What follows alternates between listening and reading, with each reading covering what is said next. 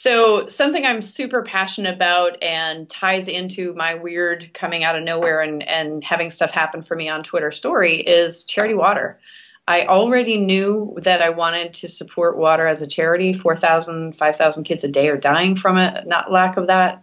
I was able to use my, at the time, 12,000 Twitter followers, ask them for $2 each, and raise enough money to build 5 wells. We raised about $25,000 when all the corporate matching was over.